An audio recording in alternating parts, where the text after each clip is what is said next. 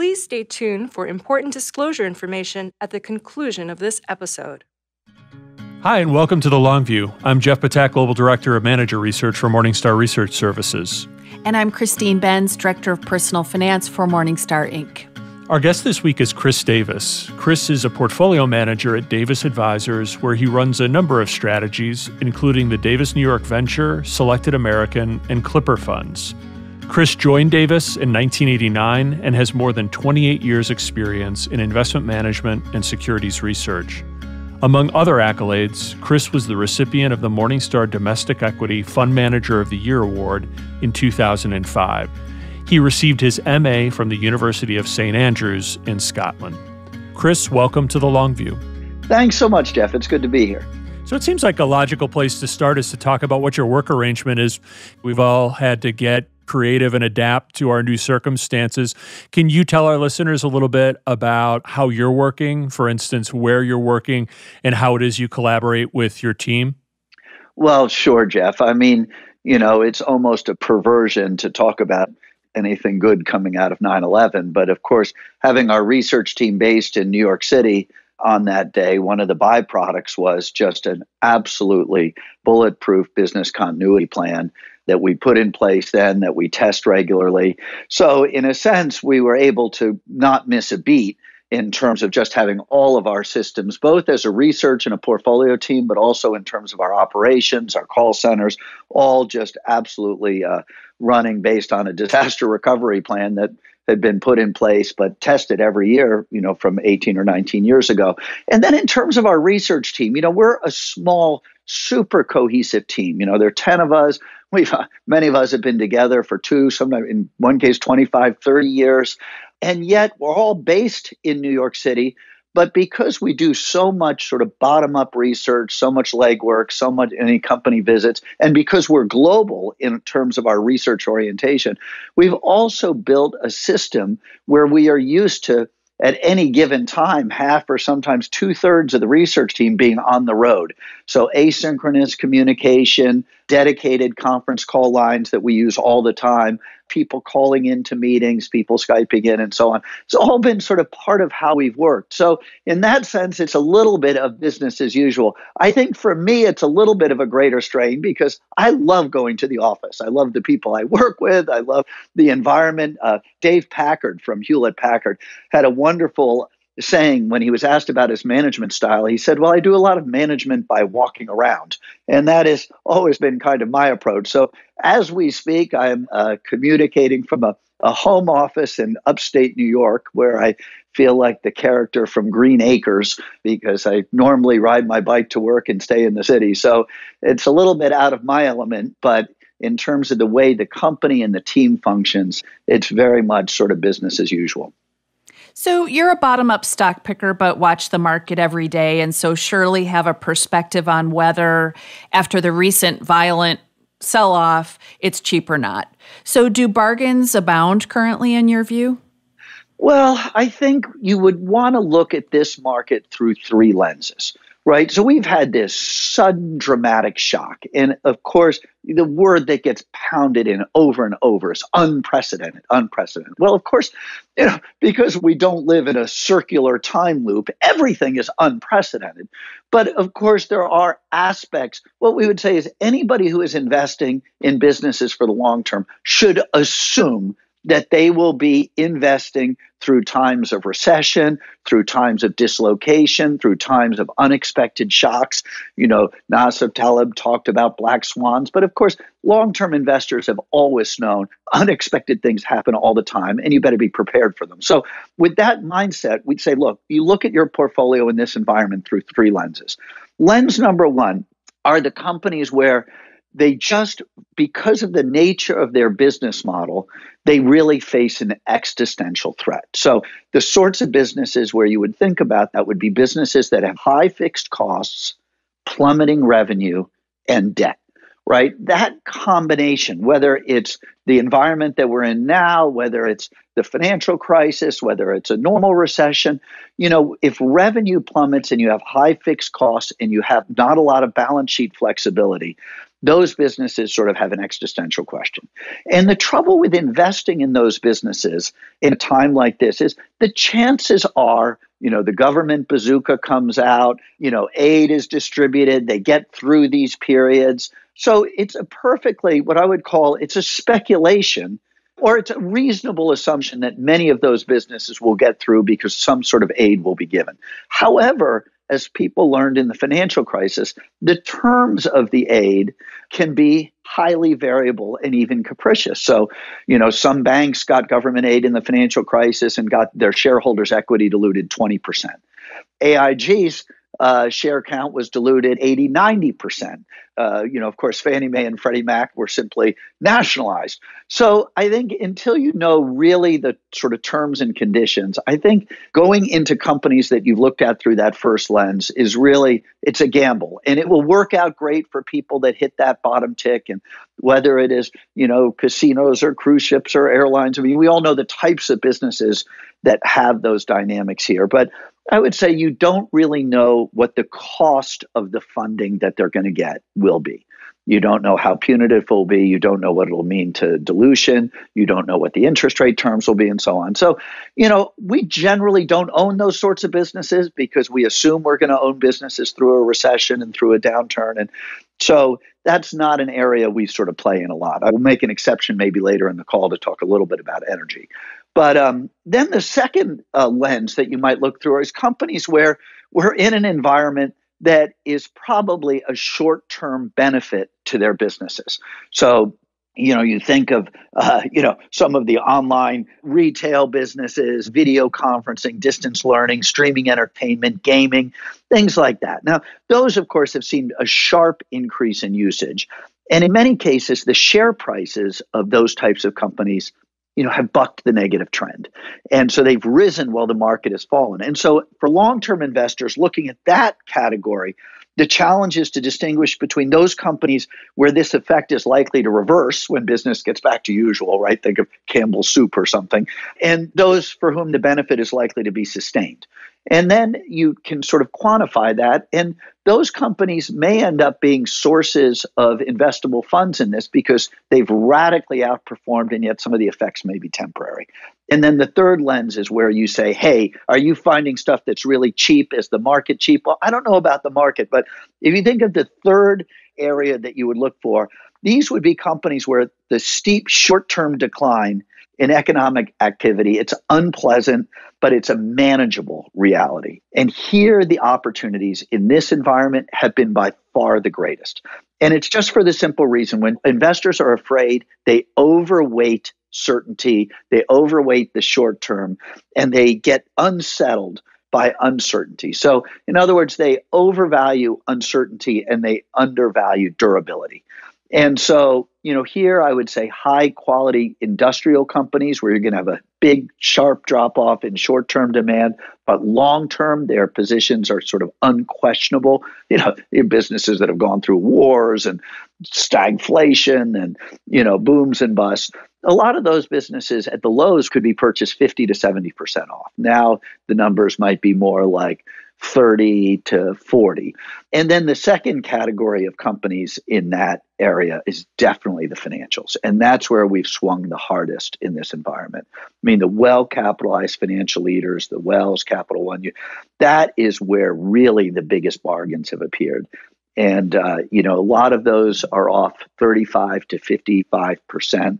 And they were pretty cheap to begin with.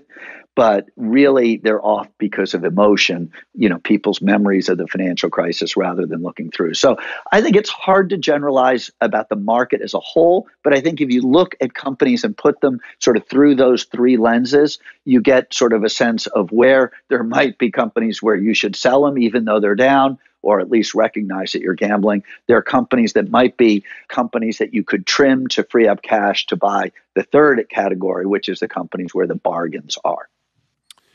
So I want to talk some more about financials because they figure prominently into what you do in the portfolios that you manage.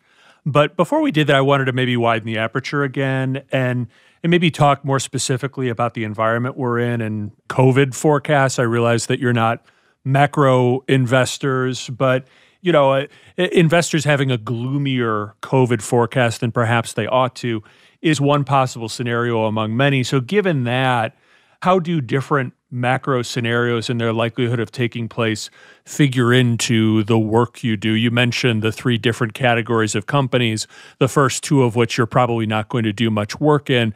But that third category, I would have to think for all the durability of those businesses, you still have to have different sorts of scenarios and forecasts in mind. So how does that express itself in the work you and your analysts do? Jeff, that's a great question. Well, of course, we deal with the world of probability. So we don't think about point estimates, but we try to think of ranges, and then we try to get very high degrees of confidence that what will happen will be within those wide ranges. So we used to say, sometimes the size of the range isn't important so much as your conviction in the boundaries of that range. And so one of the maddening things about how the COVID crisis has spread, one of the maddening things is it seems everybody is now an amateur epidemiologist. I mean, it is just amazing how all of a sudden, everyone feels he or she is an expert. So what we try to do is try to sort through, we always say the plural of anecdote is not data. We try to separate out anecdote from data. We try to look at data. And what we would say is, look, in this world, because we have a global research platform, we can look across the world. We can look at how it played out in Korea, how it played out in Italy, how it played out in China, how it played out in Singapore. So we aren't flying completely blind. But before I even get to sort of trying to quantify the range, I'd say first, just think about it psychologically. And this is where, we went through the financial crisis. We went through 9/11. In a funny way, the environment we're in is a little bit of a hybrid of the two. Right? You have a economic sort of 1-2 punch. Like in 9/11, you had the weakening tech telecom, the capital spending collapse, but then you had this psychological terror planted on top of it. And that fear that was very personal sort of took over people's psyche, right? Once you saw those buildings collapse, it seemed anything was possible. People were terrified about the idea of nuclear terrorism and so on. And it created this sort of massive sort of psychological paralysis because it was so visceral, the fear. Now, you get to the financial crisis, and in terms of economic impact, the financial crisis was an order of magnitude greater than 9/11. But it was somehow, the closer you were to the industry, the more terrified you were. But if you were the person on the street, there was no visceral terror, right? I mean, I always think, was it Hank Paulson that, threw up in the garbage can? It was like the idea of really seeing how the system could shut down, but you didn't have this layer. You had a huge economic impact without that layer of terror. This has been this sort of funny hybrid where there's a significant economic impact, but in a way, it is definable, and it's definable because of time. That's what I'll get to. But the psychological impact, the idea that it's so visceral, that people are fearful of their own lives and the lives of their loved ones, adds sort of an intensity to it that you really have to be aware of. So in terms of what I would say is this, I'd say, look, there is a wide range of short-term forecasts. So when will the U.S. open up? When will things start again? What will be unemployment in the third quarter? What will unemployment be in the fourth quarter? What about the first quarter of next year and so on? But the farther out you go, the more all of those estimates begin to converge. And that is sort of the key. What we know with very high degree of conviction is sometime between 2 or 3 months and 12 to 18 months, life is going to get back to normal, right? Baseball is going to reopen, businesses, travel is going to reopen, people are going to get back to work, people are going to go about their businesses. So in a sense, what we know is that if we can just focus on that area as we get out 12 to 24 months, we know that the virus will have largely run its course, right? The vaccine will be available. As a result of the lessons learned, we're going to be far better prepared for future pandemics. So while we don't know the precise timing, we do know that within a relatively short period of time, the period of uncertainty is going to come to an end. And so there'll be a powerful emotional cost, but the economic cost, I think, is likely to be far less. So when we invest through this, what we're thinking of is sort of a mindset that says businesses could get better and reopen in a shorter time period than we think is most likely, but we should be prepared for this effect to really linger in that sort of 12 to 18 month range. And so what we think is by 24 months, you're kind of back to where you started. It could be a bit longer, it could be less, but we think that most probabilities would sort of converge on that. So we don't want to own a business where if instead it's 30 months, we're out of business. We can build a margin of safety in on that. And we certainly want to own businesses where if it's sooner, we'll do very well.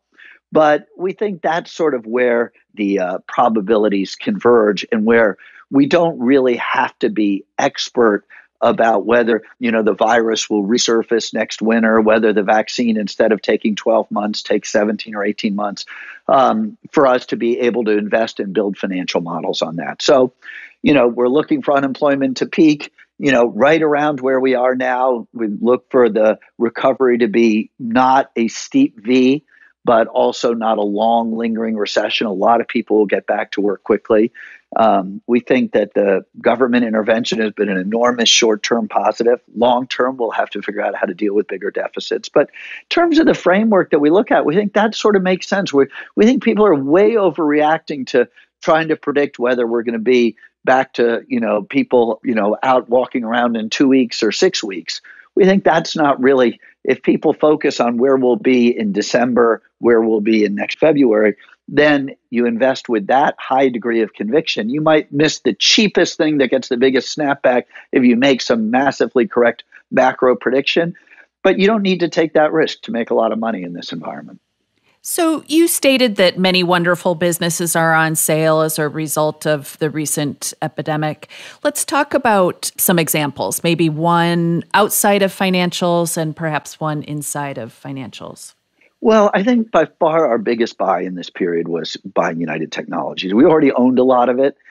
We could not understand what the hell that thing was doing, going down 30, 40, 45%. Has a strong balance sheet, great management. It was on the cusp of splitting into 3 businesses, which just happened last Friday. But it's the sort of thing, really, if you think about it, Christine, if you were passing businesses on to your kids and you said, well, I've got 3 businesses in this old family portfolio. I've got Pratt & Whitney and Raytheon. Let's call that one business. One of the largest jet engine manufacturers in the world. It's a global duopoly, maybe a triopoly if you throw Rolls-Royce in there, but functionally a duopoly. We've got Raytheon, sort of one of the oldest, most dominant defense electronics company. Very, very slow to change, hard to dislodge. So think of that as business one. Then you have Otis Elevators, right? A global business, enormously durable, huge amount of their business is recurring maintenance contracts. Nobody is going to stop paying to have their elevator serviced in their skyscrapers. I mean, it is just an incredibly durable business. Those, by the way, are businesses that have gone through 1 or 2 world wars and through stagflation and a hostage crisis and financial crisis and euro crisis. I mean, enormous. And then Carrier air conditioning system. Again, sort of mostly a global duopoly, triopoly, very sort of reliable, difficult to dislodge. So you have, in a way, a portfolio of super high grade industrial companies with a strong balance sheet.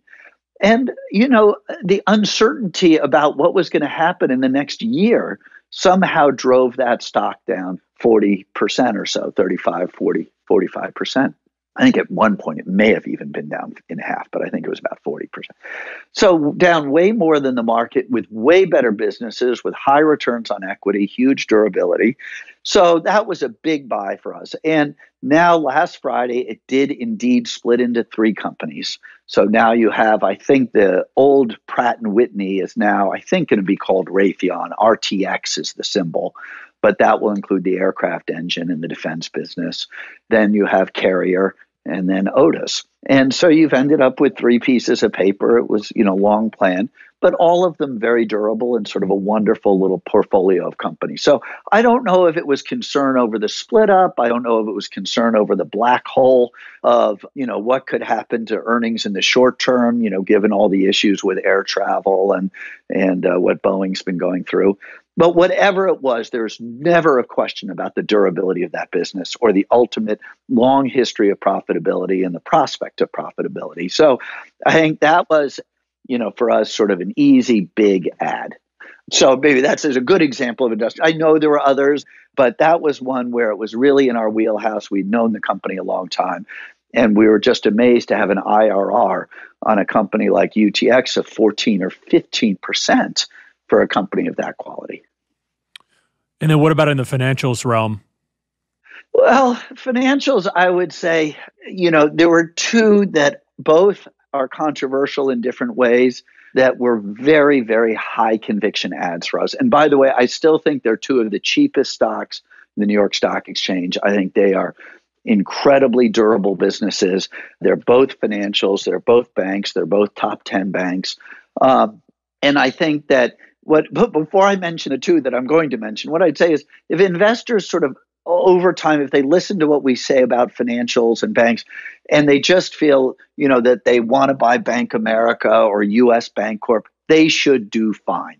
Those are wonderful companies. They've been knocked down a lot. They're cheap. They're going to have wonderful growing dividends. They have huge capital ratios. They're going to get through this storm. I think banks are going to come through this with a really enhanced reputation for how aggressively they've been able to work with customers instead of pulling in credit like they had to in the financial crisis to reduce leverage. They came into this with 90 to 100% more capital than they had before the financial crisis. They came in with stress tests that indicating that they could go through the financial crisis again and not suffer real dilution.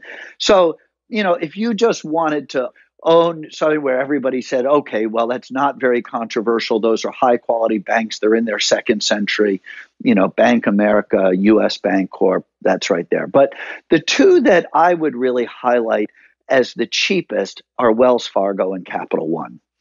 And Wells Fargo, of course, was the preeminent super regional bank for the last 20 or 25, 30 years.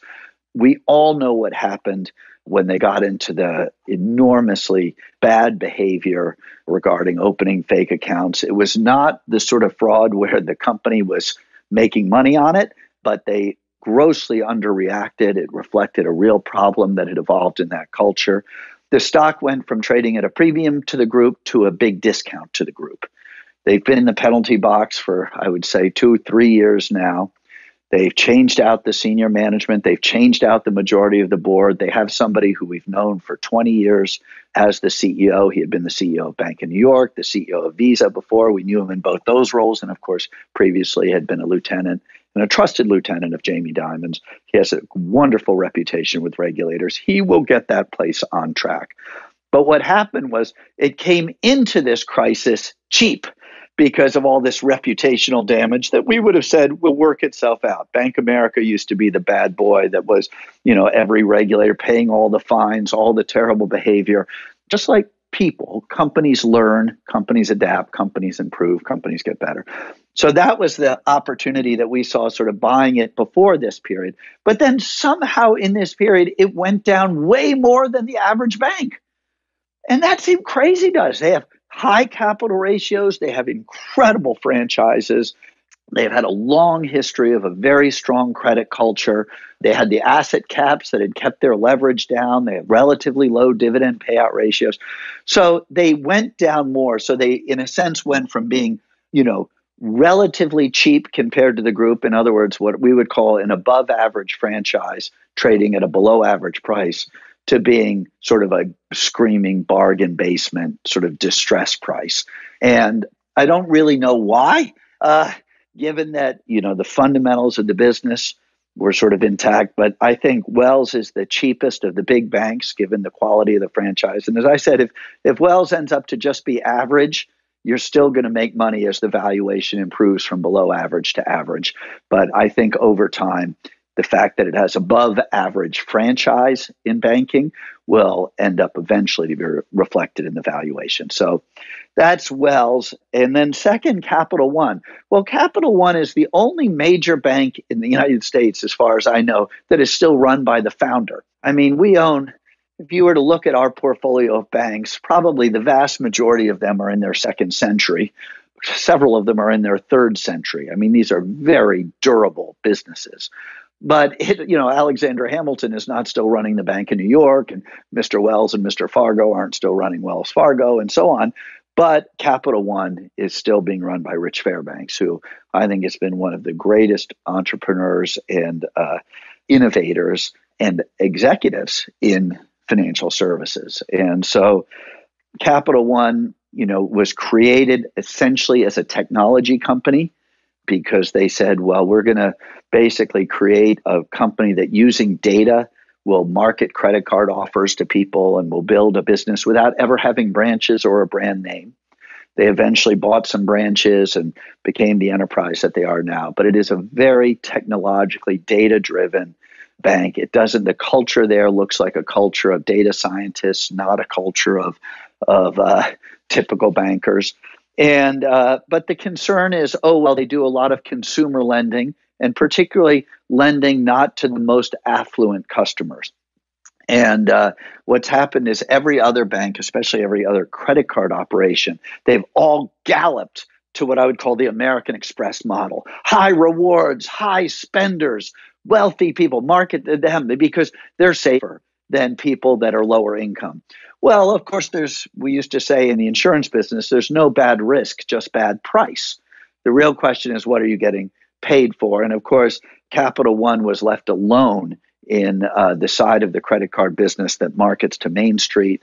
And I think they've done a terrific job. So again, the fear of the financial crisis, fear of subprime drove that stock where the average bank was down 30 to 40%. It was down 50, 55%.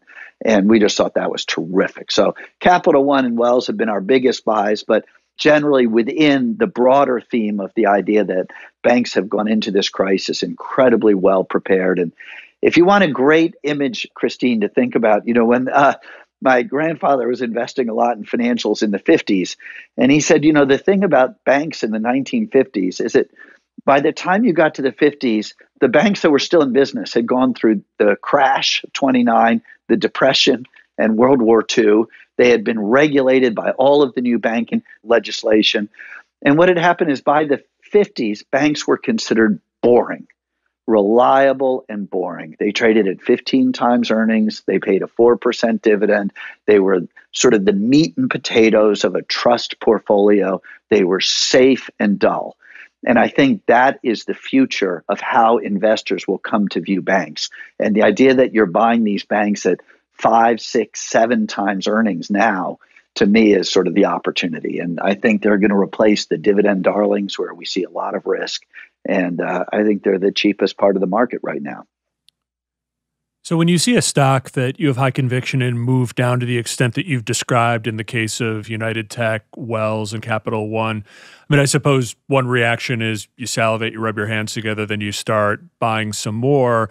I mean, another reaction could be that you reflect on it and try to take apart your thesis and assert the bear case just to maybe try to test your own assertions and some of the assumptions that you built in. So I would imagine that you went through some of those progressions on each of those names. Maybe you can pick out one and just talk about how it is you were able to maybe dispel concerns that you might have had about the bear case that one had made about one of those names. Like, how did you get past that? Well, it's such a good question, Jeff, because, obviously there's an economic discipline about being a securities analyst, about being an investor. That is where you focus on the numbers and the data and so on. But there's a huge part of being a successful investor that is behavioral. And, I actually think Morningstar does an amazing job at sort of helping people understand the behavioral biases, the blind spots that both professional and retail investors can develop. And, there's almost no field where I think the behavioral costs are so high. So when we build our research team, we try to start with this question of what are the sort of biggest behavioral biases. And, I think Buffett wrote a letter, it would have been in the 60s, to his partners in the Buffett partnership before Berkshire. And he highlighted why he thought most institutional money managers underperformed over time. And he highlighted 5 reasons. And if you were to look at those 5 reasons, listen to how many of them are behavioral. Now, I'm doing this from memory on my back porch. But number one was the desire to conform your portfolio and policies to what other large, well-regarded firms are doing. So sort of that herd mentality. Two was group decisions, right? That idea of sort of tending towards consensus. Three was the asymmetry of risk and reward. You better to fail conventionally than succeed unconventionally. Four was over diversification, and five was inertia. And so when you listen to those reasons, a lot of those are behavioral. And so when we go through our investment process, we focus enormously on what are the ways we can reduce these sort of behavioral risks that come in. So one of the things that we do for every company that we own, we have a written report that's called a pre-mortem instead of a post-mortem. And that is a report that is written that starts with the premise, we bought this company in, let's say the year today, 2020. We bought this company in March of 2020 at such and such a price. Over the next 5 years, it ended up being a terrible investment. This is what happened. And so we have to, in a sense, affirmatively state the bear case. Now, we also do things like we frame the stock certificates of our biggest mistakes. We hang them on the wall. Each one of those has a plaque on the bottom that's the transferable lesson learned, because we want to acknowledge, study, learn from the mistakes. The successes tend to take care of themselves. So in just the environment that we're in now, you're right. We could say, we're so excited about the banks. We have a thesis. Now the prices are down. They must be cheap because our thesis must be right. So it is really important. Facts and circumstances change every day. Every day we have new data. How do we incorporate that in? How do we not blind ourselves to the disconfirming evidence? Right? As Richard Feynman said, the first rule is not to fool yourself. And you have to remember you're the easiest person to fool. So I think in this environment, there are two big threats to the banks, right? One threat is that credit gets really bad. And the other threat has been, well, we're in a lower, longer interest rate environment. We're in a Japanese style world of zero interest rates. What does that mean for banks that typically earn a lot of money making a spread? And so how is that impacted? And so we try to quantify both of those. And with the credit side, Jeff, we have a huge advantage, which is after the financial crisis, the Fed created a stress test that they make the banks go through. And that stress test has numbers that are really pretty apocalyptic. That doesn't mean they couldn't be worse. Of course they could be worse. Let me make sure I have exactly the right numbers here. GDP decline, real GDP decline of 8%, stocks down 50, commercial real estate down 35, residential down 25, and unemployment peaking at 10% over a 3-year period.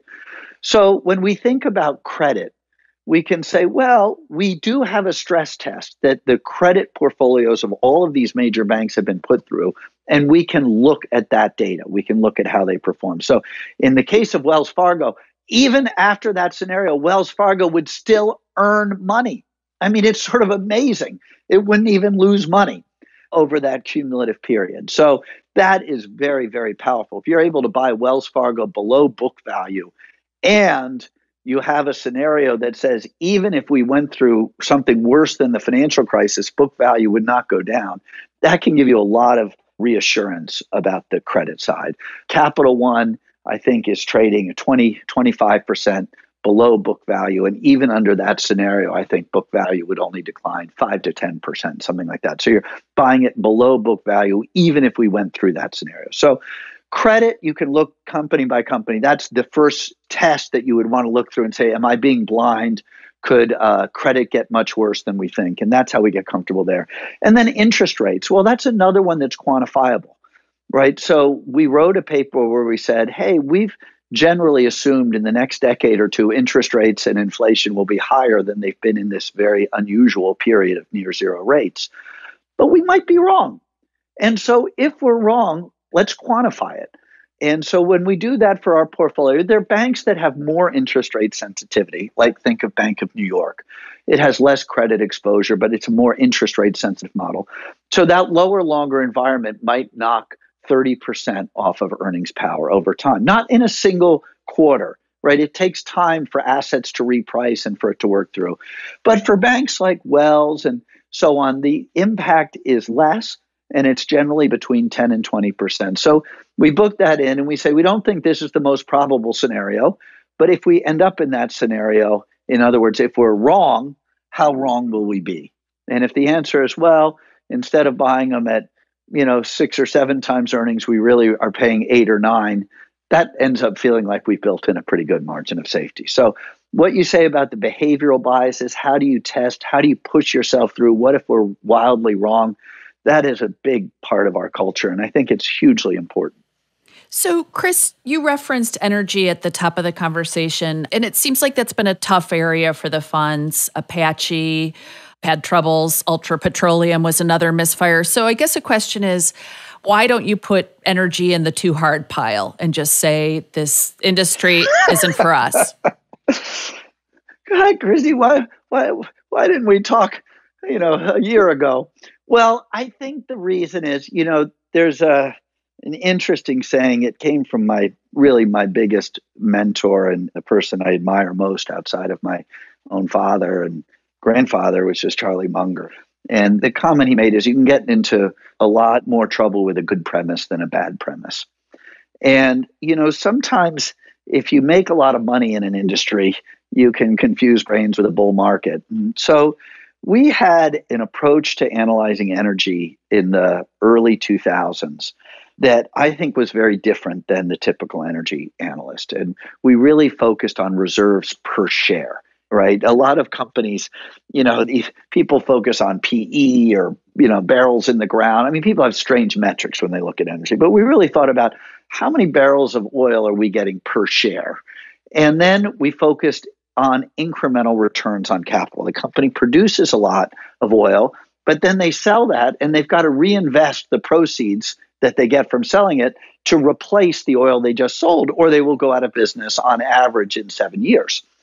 And so we had this mindset. We found a small handful of companies in the early 2000s, among them EOG and Devon Energy, and we just made a killing. I mean, they were just, I think in EOG alone, we may have made for our clients over $1 billion. They were so successful at growing reserves per share. They had enormous capital discipline, return on capital discipline. So I think in a way, our early success in energy in that period made us sort of a little bit more confident than we should have been in this most recent period. And what I mean by that is we really focused on the idea, which is, I think, very plausible, that if we can have some high degree of conviction about what an incremental barrel of oil costs to produce, over time, the price of oil will approach that number. And if that number, let's say, is between 50 and 70, we should value our companies with oil in that range and then see what we're paying, recognizing that it can go out of that range for periods of time. But over time, in any commodity business, the price of that commodity will tend over time towards the cost of producing that last incremental barrel and that last incremental ounce and so on. So far, so good, a good framework. And I think what has happened in energy is when we stress tested those scenarios, our focus came completely in shale companies that had very low incremental costs, could produce. They were low cost producers. And we would stress test those things and we would say, well, economic law would dictate that oil will on average trend somewhere between 50 and 70, but we'll stress test it and we'll take it down to 30. And of course, we don't need to stress test the upside. That's all gravy. But we'll say we think it'll be between 50 and 70. But if it goes down to 30, we'll be okay. And of course, what happened in this scenario is we had this lollapalooza in energy, where, of course, you had the Saudi-Russia conflict coupled with plummeting demand. And those two things happening at the same time took oil down to 15. Well, of course, that was outside of where we were stress testing. And so companies where the balance sheets, most energy companies have some leverage. And of course, what happened, though, when I talked in the beginning about high fixed costs and plummeting revenue, well, if you have high fixed costs and plummeting revenue, you're going to lose a lot of money. If you're going to lose a lot of money, you either are depleting your cash account or you're having to borrow. And so, of course, what happened was it was so extreme that companies where we felt a high degree of conviction that their balance sheets were fine have ended up in a situation where how they will finance themselves through this period, can be more questionable. Now, the companies that you mentioned, Apache, what was Encana is now Aventa, we think that they will come through this. We think they have really great assets and that they're very cheap, but they are in that category of the first types of companies that I mentioned, where they are going to have to, in likelihood, draw down lines of credit. They're going to be closer to the brink than we would want to be. And the stock prices have sort of behaved accordingly. But, I think we had a good, what I would call owner earnings framework for energy.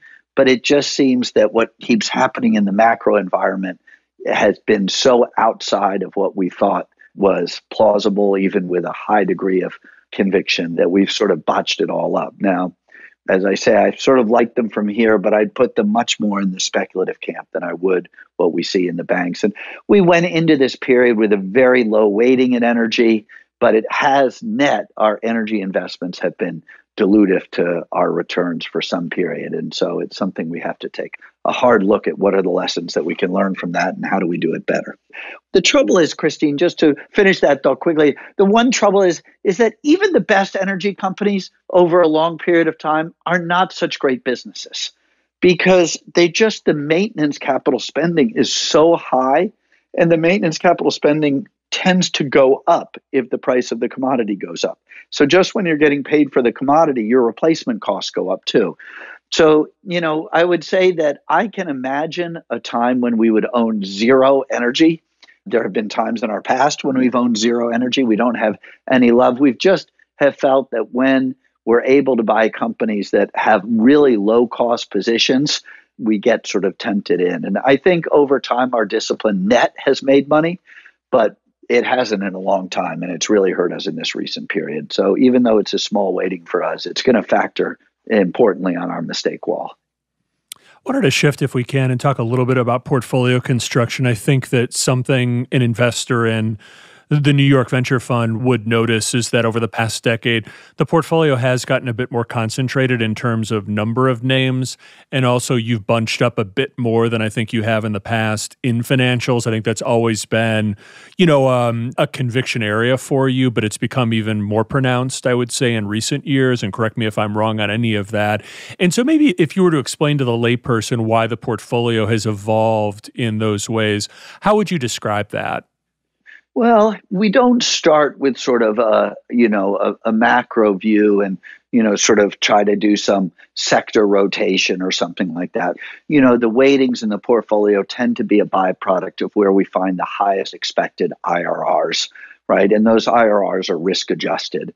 And every company we look at through the lens of that internal rate of return over our holding period, assuming all of our return comes from the returns of the underlying business, right? As if we bought the whole thing. And it's easy to understand that if what we were buying was apartment buildings, because somebody would say, okay, well, you paid $10 million for an apartment building and it's generating $1 million of income.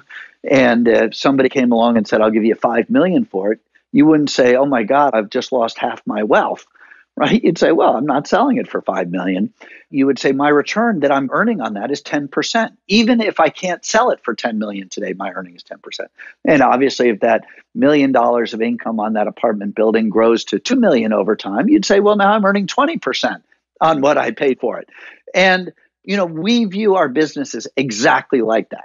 Right. All of our analysis is based on the cash the business produces relative to the price we paid. It's interesting. I just did something, Jeff, that I don't quite have it in a format yet where I can really share it, but we're working on it, which is we looked at, I think, the top 20 companies in our portfolio. Now, some of those we've owned for 3 years, 2 years, some we've owned for 5, some we've owned for 7, 10, 15, 20, and some more than 20 years. And then we said, okay, let's put all of those businesses on a graph based on the day we bought them. What was the earnings yield, right? What was, in a sense, going back to that apartment analogy, we paid $10 million. It was earning $500,000. It would be a starting earnings yield of 5%. And then let's track that company over our holding period. And what you see is when you put all those on one graph is you see a lot of noise, but it's sloping up and to the right. And the longer out you go, on average, the higher the earnings yield is. So that when you're out in year 10, that earnings yield might be 12, 13, 14, 15%. When you're out in year 15, 20, we have yields on a number of them that are 30%. Right. So in essence, it's as if you paid $10 million for that building and now it's producing $3 million a year of income. So when we build the portfolio, that is what we're thinking. So what that means is that there are companies you could buy, like, let's say, Wells Fargo, where you would say, well, it looks like we're getting a 12% earnings yield sort of out of the gate, but we don't expect it to grow very fast. Right. Now, that produces, if it didn't grow at all, of course, our IRR would be 12%. Now, we might instead say, well, we're going to buy a business like Google. And Google, when we buy it, the earnings yield might only have been 5% or 4%. So think of that as a 25 PE, right? So we're only making 4%. But the great thing is they are able to grow that earnings yield without having to invest a lot of capital. So that now Google might be up to an 8% earnings yield for us, or 9%, and still growing fast. Amazon, of course, when we bought it, had very little in reported earnings, although it actually was generating quite a bit of free cash flow, which we think is actually more important. But now, of course, relative to our cost, is probably earning 20% or 25% a year.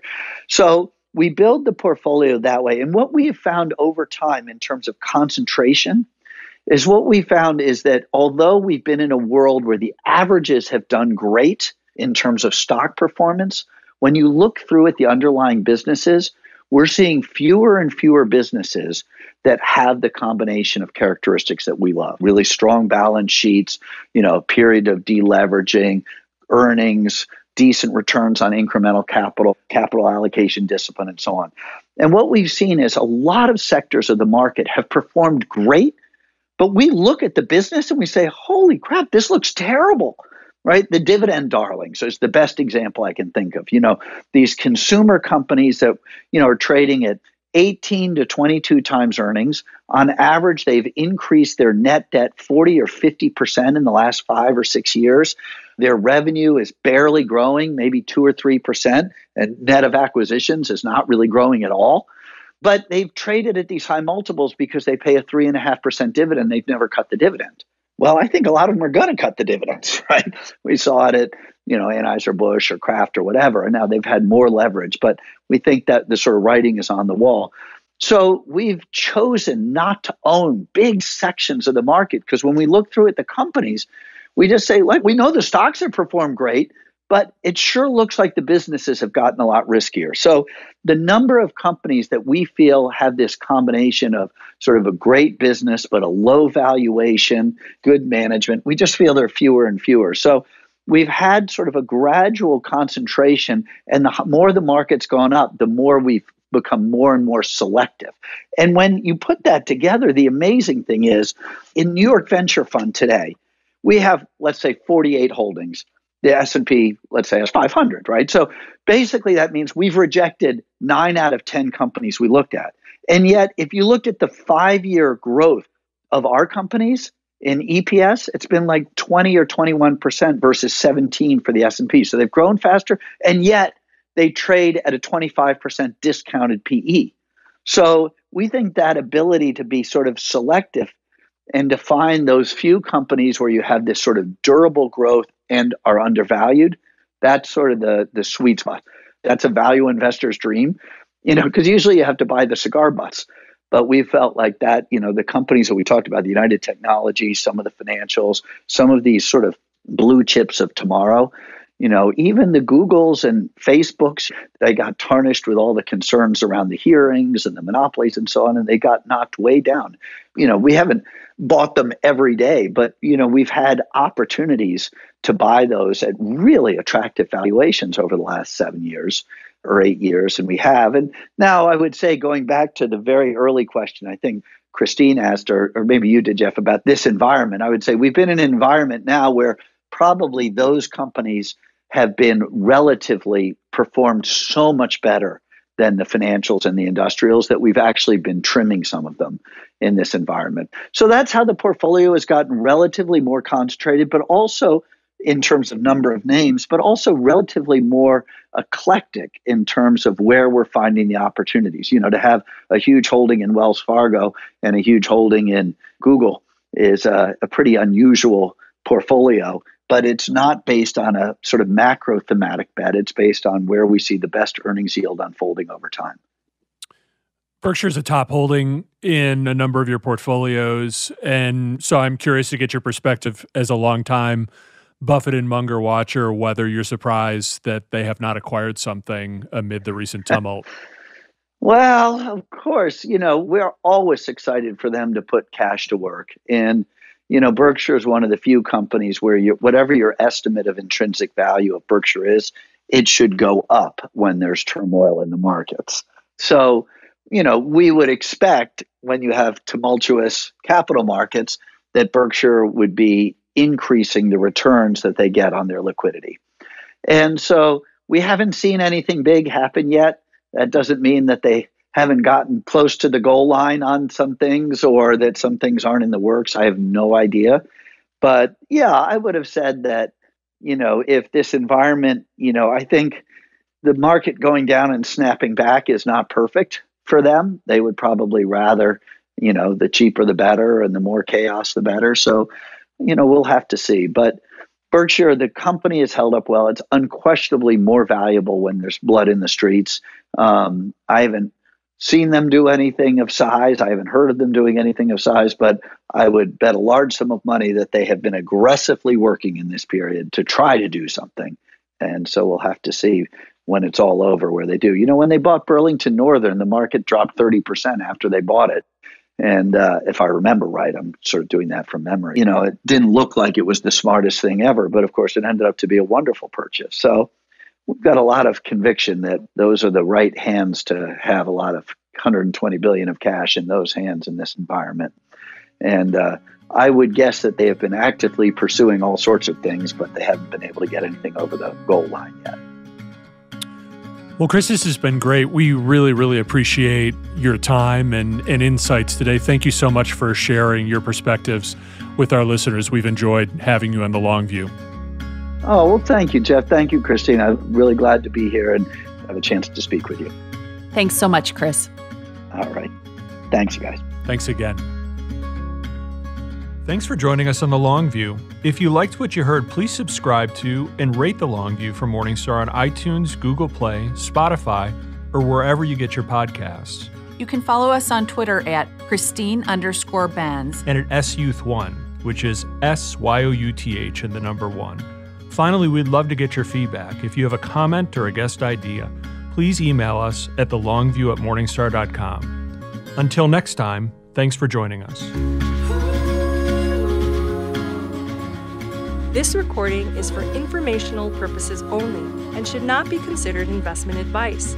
Opinions expressed are as of the date of recording. Such opinions are subject to change. The views and opinions of guests on this program are not necessarily those of Morningstar Inc. and its affiliates. Morningstar and its affiliates are not affiliated with this guest or his or her business affiliates unless otherwise stated. Morningstar does not guarantee the accuracy or the completeness of the data presented herein. Jeff Patak is an employee of Morningstar Research Services, LLC. Morningstar Research Services is a subsidiary of Morningstar Inc. and is registered with and governed by the U.S. Securities and Exchange Commission. Morningstar Research Services shall not be responsible for any trading decisions, damages, or other losses resulting from or related to the information, data analyses, or opinions, or their use. Past performance is not a guarantee of future results. All investments are subject to investment risk, including possible loss of principal. Individuals should seriously consider if an investment is suitable for them by referencing their own financial position, investment objectives, and risk profile before making any investment decision.